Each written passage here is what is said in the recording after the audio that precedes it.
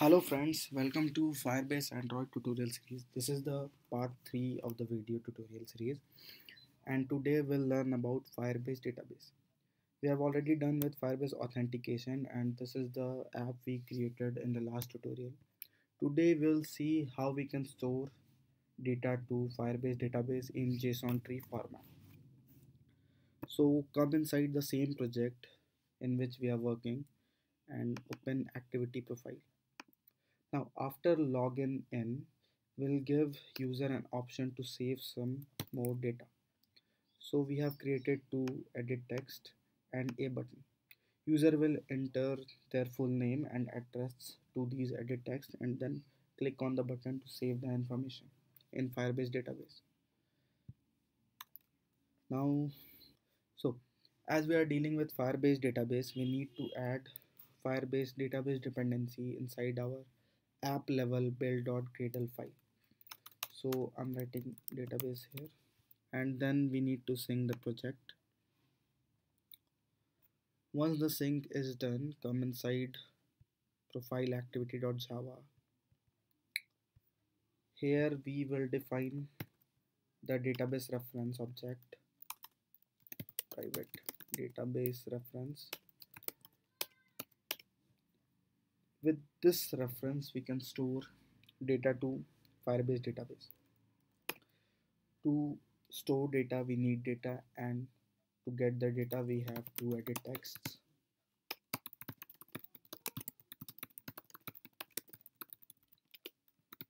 and a button.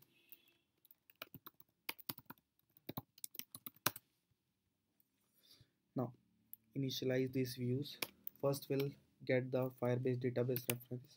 So database reference equals to Firebase database dot get instance dot get reference. Then edit text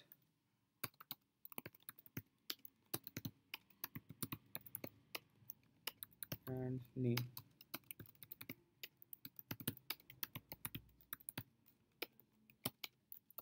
And button as well.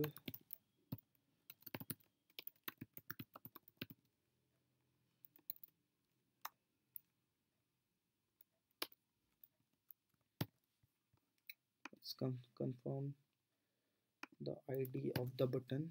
So this is our button. I'm changing the ID to button save. This looks cool. Button save. So we will also attach the listener, on click listener to button save.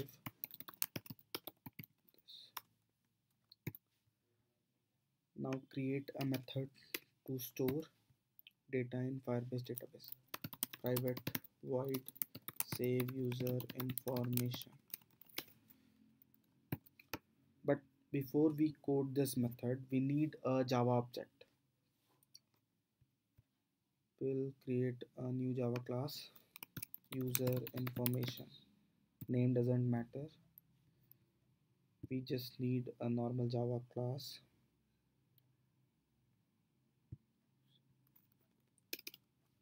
Now, whatever data you want to save in Firebase, define variables for that data. As in this scenario, we have name and address. So we define public string name, public string address.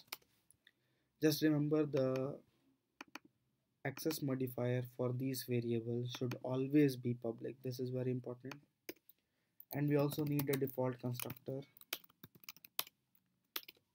and to initialize these variables, one more constructor we can generate. Constructor, select both variables, and we have the class ready. This class will help us to store data in Firebase database. Now again come inside profile activity. First we'll get the values from edit text. So string name equals to edit text name dot get text dot toString dot trim. Same for address, get text dot toString dot trim. Now we'll define an object for the class we created, user information, new user information, and we'll pass name and address. Now to store the user information in Firebase database, we can use the unique ID of the logged in user. So we can get the logged in user with the auth object. Firebase user equals to Firebase auth dot get current user. Every user has a unique ID, and we can create a node inside Firebase database with that unique ID, and inside that node will store the information of that particular user. So with the help of database reference, we'll create a new child with the unique ID of the logged in user, and with the method set value we can store the data in Firebase database. This set value method will take a normal Java object and will map all the variables with the value to Firebase database. Now we can display a toast information saved.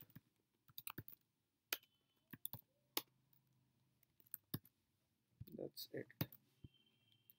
Now just we need to call this method when the button is tapped. So here we'll write view equal to button save, then we'll call save user information. Now let's try running our app.